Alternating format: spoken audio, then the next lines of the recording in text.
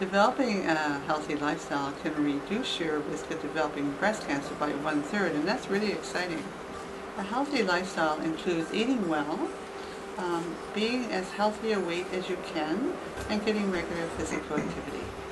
There are two other factors that may reduce your risk, and that is not smoking and limiting or reducing the amount of alcohol that you have.